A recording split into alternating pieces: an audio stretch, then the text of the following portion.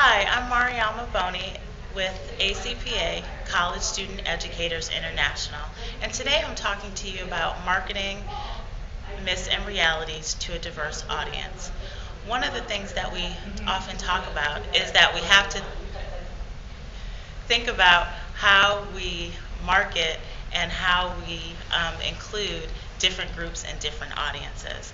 So, for example, if all of your marketing messages are the same for all the different target groups that you're trying to reach, you really do want to think about how you vary those. You want to think about how you segment those. Have you had an opportunity to look at the different cultural cues, the different traits and the different beliefs of your target group so that you can make sure that your messages reflect those target groups?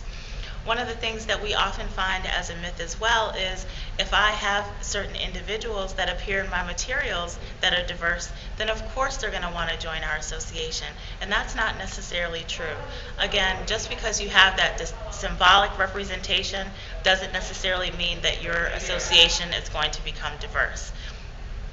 We also want you to continue to reach out to a wide variety of audiences and make sure that you can also connect with different community groups that represent the target group that you're trying to reach. So don't be afraid to reach out and ask those groups to come in and share with you what's important to them. Have them be a part of the discussion. Feel free to also share your membership and marketing materials with certain target groups within your association to get their feedback because they want to feel included.